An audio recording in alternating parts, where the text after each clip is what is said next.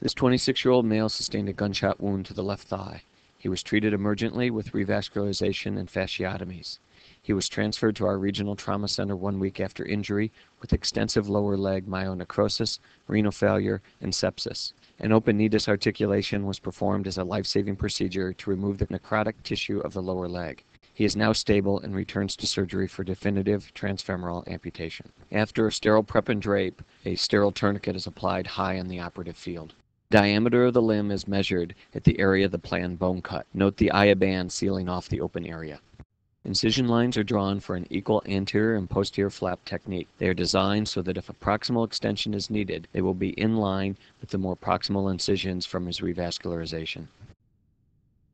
Both flaps have a length that is equal to 1/2 the diameter of the limb at the level of the planned bone cut plus 1 centimeter.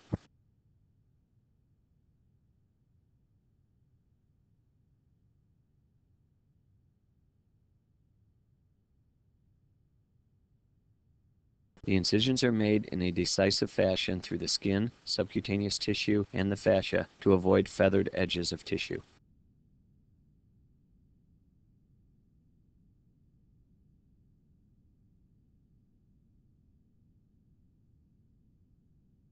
Medially, the area of the vessels near Hunter's Canal is identified. From this point, the incision is carried anteriorly and laterally through the muscle down to the bone.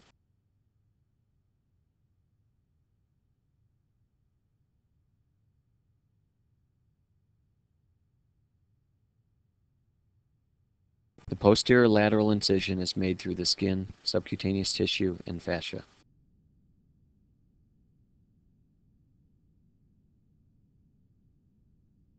The posterior medial incision is made through the skin, subcutaneous tissue, and fascia.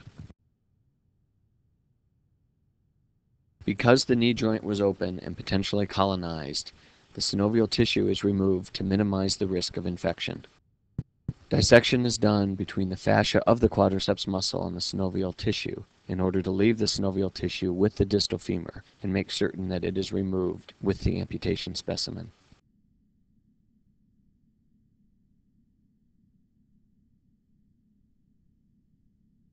The dissection continues between the quadriceps tendon and the synovial tissue.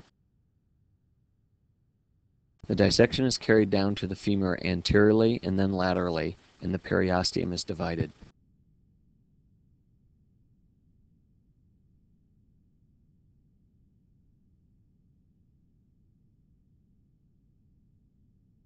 The quadriceps muscle is elevated up off the femur. A large retractor holds up the quadriceps muscle to expose the femur. A Cobb elevator is used to free up the tissue circumferentially around the femur.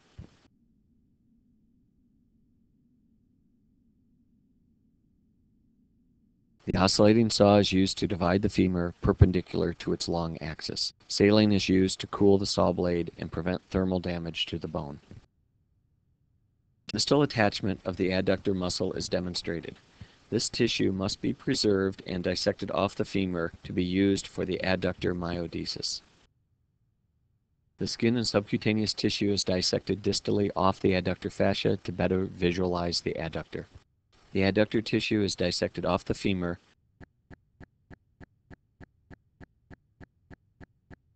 The adductors are transected distally after preserving adequate length for the adductor myodesis.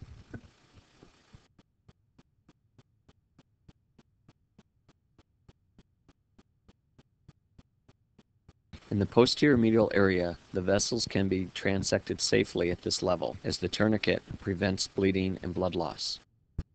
The vessels are then dissected free, divided, and a large femoral artery and both accompanying veins are clamped for later ligation.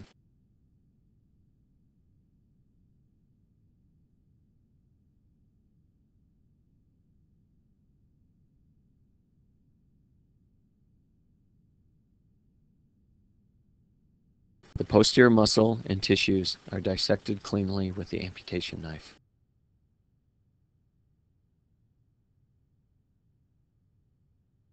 The vessels are dissected approximately and clamped.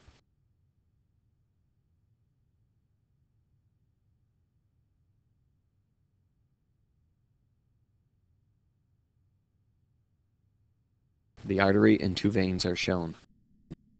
A stick tie of O-silk suture is used first. The stick tie will not slip off or pulse off the end of the vessels, but it does leave a hole that could bleed or lead to a pseudoaneurysm or an arteriovenous fistula.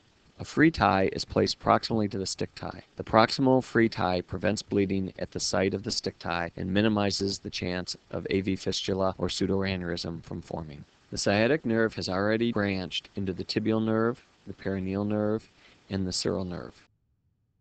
These nerves are dissected proximally. The tissue between the tibial and perineal branches is dissected up to the area of the common sciatic nerve.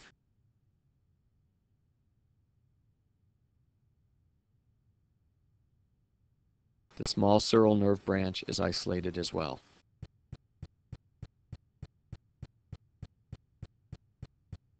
The nerve is pulled distally to allow ligation with an absorbable suture. The sciatic nerve is quite large and has small vessels that can and do bleed. Ligation with an absorbable suture prevents this intraoperative and postoperative bleeding.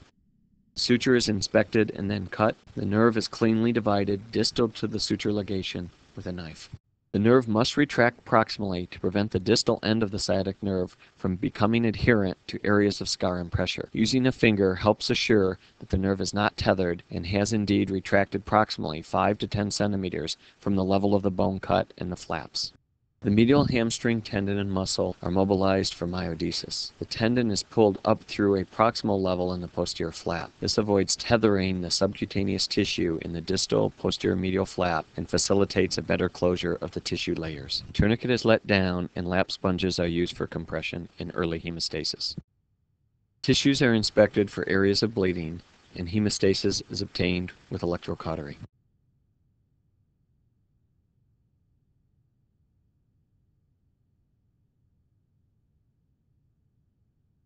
Excessive periosteum may calcify and form irregular bone. Therefore, it is removed. This also exposes the distal femur for the myodesis drill holes. Irrigation of the tissues removes debris, bone dust, blood, and minimizes tissue contamination with bacteria. Note that the clamps are on the adductor muscle fascia and the medial hamstring tendon. They will both be myodesed to the femur.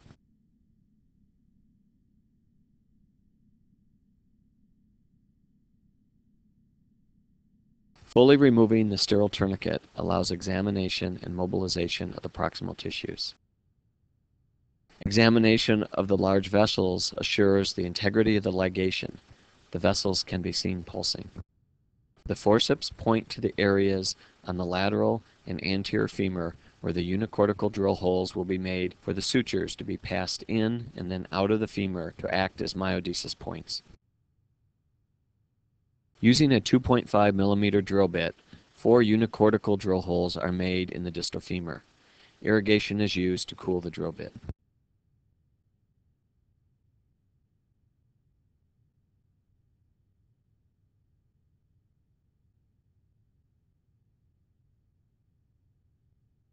Suture is first passed from the outside of the cortex into the medullary canal. Suture is then easier to pass from inside the bone to the outer cortex using the blunt end of the needle, as the sharp end often gets caught in the trabeculi of the bone. This suture is placed in the first and second drill holes starting medially. This is the most superior and anterior suture, called the anterior suture.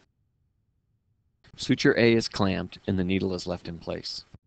A pointed bone clamp can be used to unblock the trabecular bone from the pathway into the drill hole. The second suture, called the anterolateral or AL suture, is passed using the blunt end of the needle in order not to damage the first suture and weaken it. The sutures share space within the central 2 drill holes. This suture is placed in the second and third holes. The third or lateral suture is placed in the third and fourth drill holes.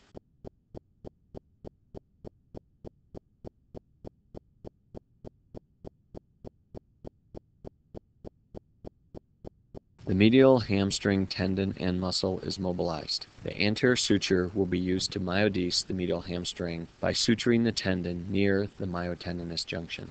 A locking Krakow suture technique is used within the tendon to obtain secure fixation and minimize devascularization of the tendon tissue.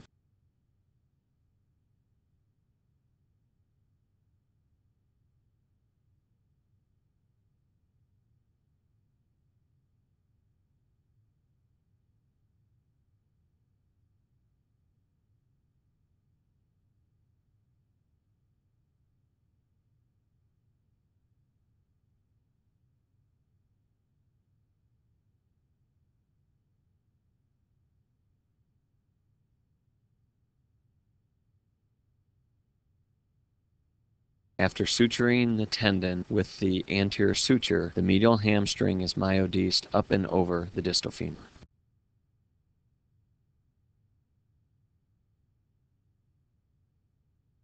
The myodesis is secured with a second pass of the suture through the tendon.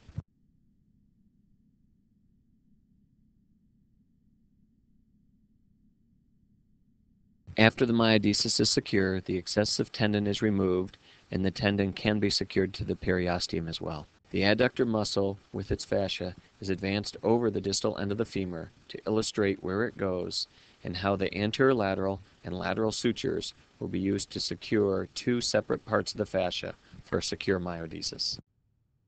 Before the adductor myodesis is performed, the posterior muscle fascia is brought up over the distal end of the femur and secured to the hamstring tendon and periosteum with absorbable suture.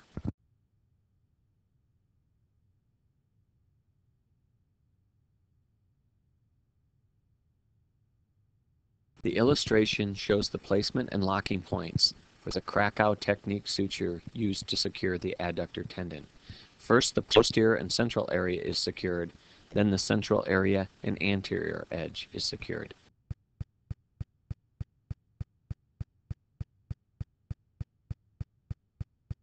The lateral suture is placed through the adductor fascia, first securing the posterior edge of the fascia, and then crossing over and securing the central portion of the fascia.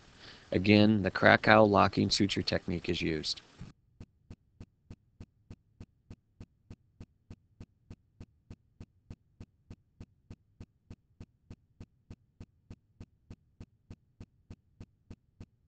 The central, or anterolateral, of the three sutures is identified.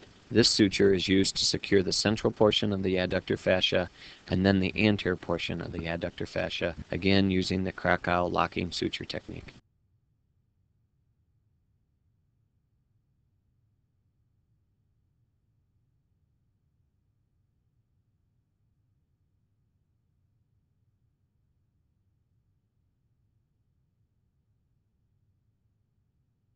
The adductor is mobilized across the distal end of the femur and the suture advanced and tied. As one strand of the suture secures the tendon in a locking fashion, the suture must be tightened by advancing the free end of the suture through the drill hole in the femur and pulling the adductor fascia up and over the femur to secure it in place. Now the second suture is advanced and secured. Absorbable suture is used to secure the deep fascia of the quadriceps to the myodesis point by suturing it to the adductor fascia and periosteum. A second suture is placed to secure the deep fascia of the vastus lateralis, again to the myodesis area. Additional sutures are placed to secure the deep quadriceps fascia around the myodesis on the distal end of the femur and help keep the femur centralized within the muscle mass. In a transfemoral amputation, the greater trochanter and abductor muscle insertion remain normal, so abduction remains strong. The lesser trochanter and attachment of the iliopsoas tendon also remains normal, and therefore flexion remains strong. The main goals in a transfemoral myodesis is to try and restore some extension and some adductor strength to the limb. This helps rebalance the limb between flexion and extension and abduction and adduction.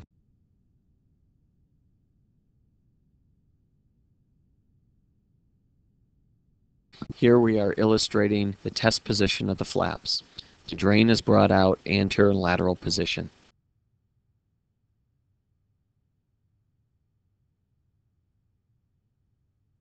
The drain is cut between holes and placed steeply.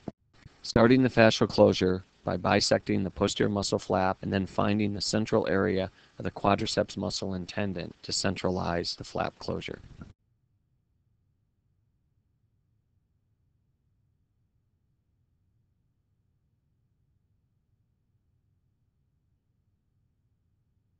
Several of the central sutures are placed so that the layers are clearly identified, and these sutures are tagged before tying to allow good visualization of the layers. After placing 3 or 4 sutures, the central area may be tied and secured.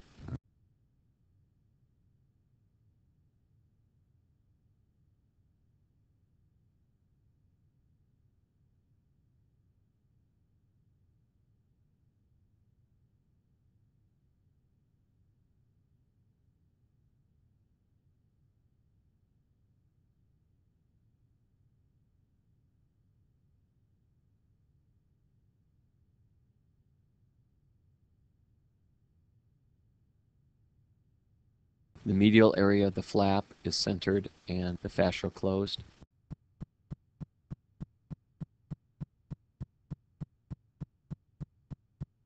The lateral side of the flap is centered and closed.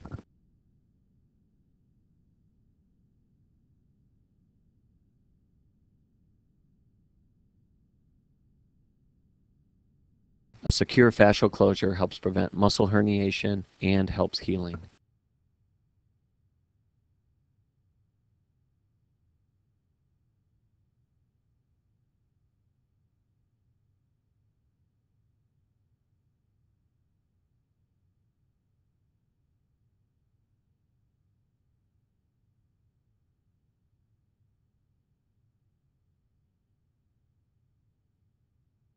Subcutaneous closure is performed with absorbable suture placed in a horizontal fashion.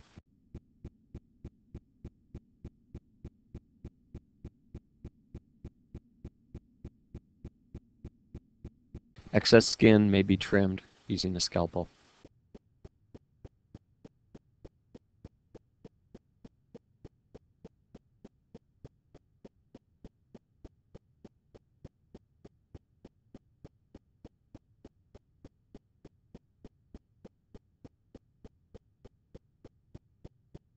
.30 nylon suture is used for a skin closure.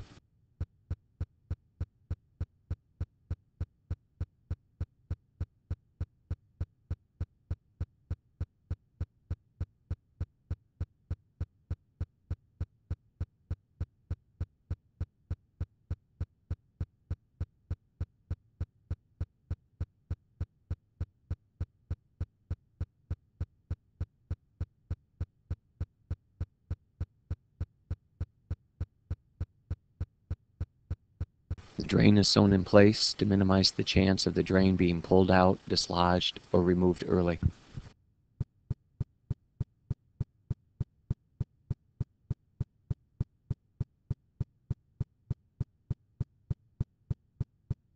The leg is cleaned.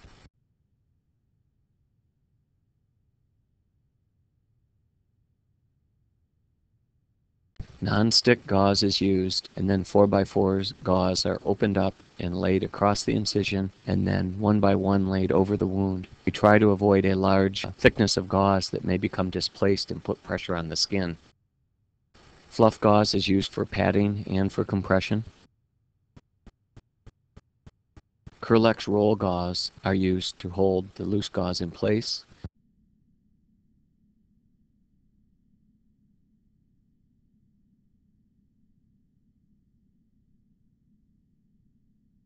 An extra large 6-inch A-wrap is used to wrap the residual limb, being careful not to wrap circumferentially and cause too much compression.